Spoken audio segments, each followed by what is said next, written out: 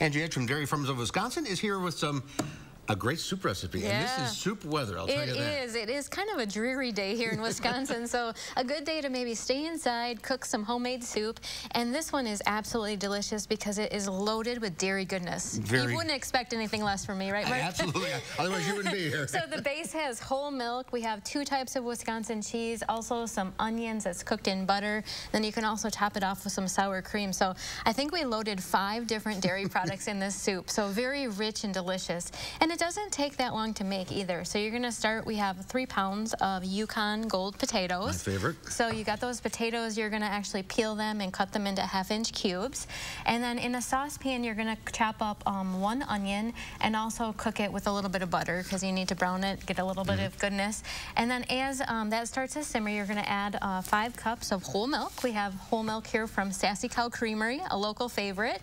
And then 5 cups of chicken broth as well, so you get the base layer. Then you're going to add in some vegetables, so also some chopped broccoli.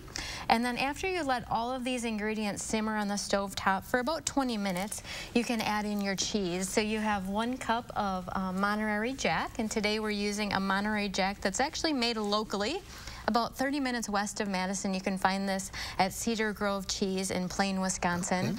They're known for their award-winning cheeses. They've won a lot of awards, and also for their master cheesemaker there on site. Is that the one right on the highway? Right on the highway. Yeah, you can pass it, you can stop and go get some cheese. And then to kick it up a little bit, we're going to add in some spicy cheese. So Henning's cheese up in Kiel, Wisconsin is known for their flavored varieties of spicy cheeses. So they actually have a dragon's breath cheese, they have a habanero, they have chipotle, they have pepper jack.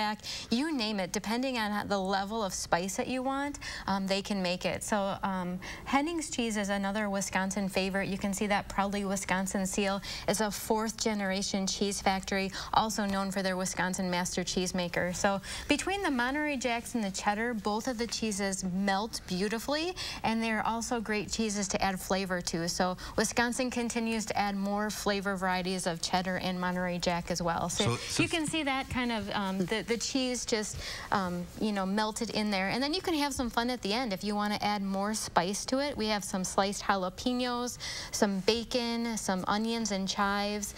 So you can really add some color to it. You can add more flavor if you want, Mark, and then also some sour cream as well. So it really is a complete meal all in one. So just all in one pot? All in one pot. Very easy. Start to finish, about how long? Probably about maybe 1 hour by the time you cut everything and prep it and cook it for about 20 minutes. So not too long. And it makes such a large batch that you can have it the whole week. Everybody can have yes. All right, the recipe's online, of course. You can find all the recipes at wisconsincheese.com. You can learn more about our cheesemakers and all the stories we have here in Wisconsin. Perfect day for soup, I'll tell you that. Perfect day. Ange, thank you. Thank you.